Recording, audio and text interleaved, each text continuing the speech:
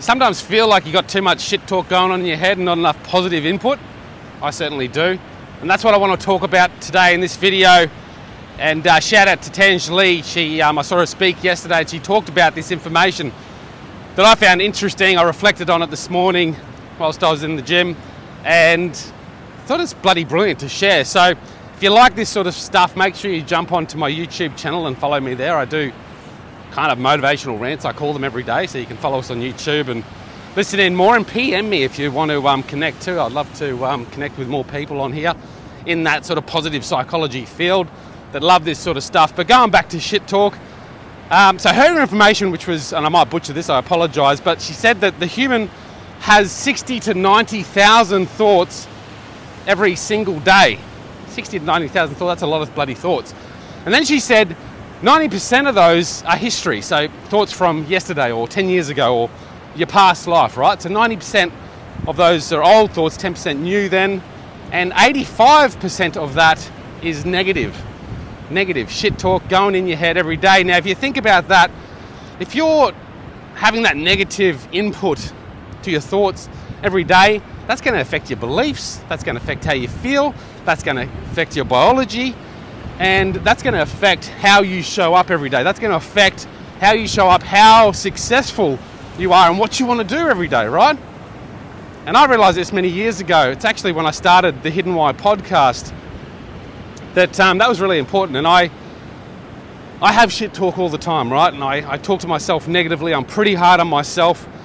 And the reason why I love positive psychology is probably because of that reason, is that I do have a lot of negative talk. And so I've found techniques that have helped me. I'm going to share a couple right now that I think are really important. I've talked about these in the past, but I need to talk about them again today. And look at this beach, huh?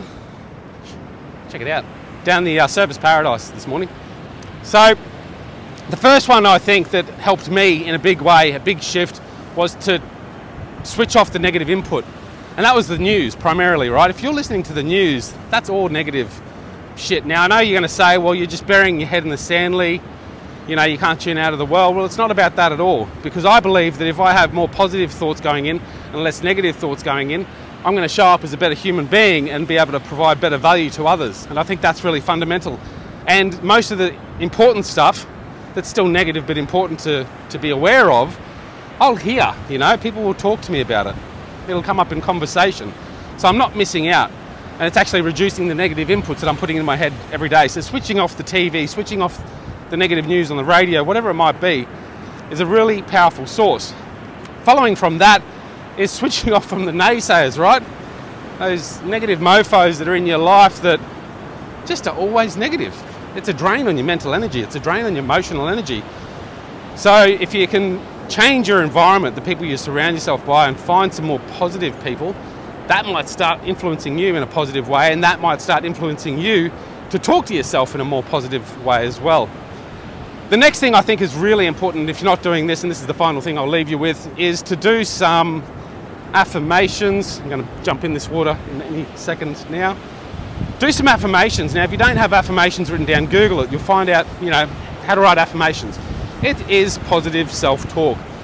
And give yourself some positive self-talk. So write down a list of affirmations, stick it on your bathroom window, stick it in front of your computer, record an audio tape and listen to it in the morning while you're in the gym, listen to it at night before you go to bed. I think that is some powerful tools to get you to have more positive self-talk, more positive input rather than negative input. And actually the final one that I will mention that I think is fundamental to me and my change positively is to have more motivational, positive input. So switching off the negative news, I switch on the positive news. So I jump on to people that talk about positive psychology. I jump on and listen to motivational rants. I do all that stuff because I think it's really important and helpful. So there's just a few tips for me. And again, shout out to Tanj Lee. I'm not sure how I linked that in here, but beautiful Sunshine Coast today.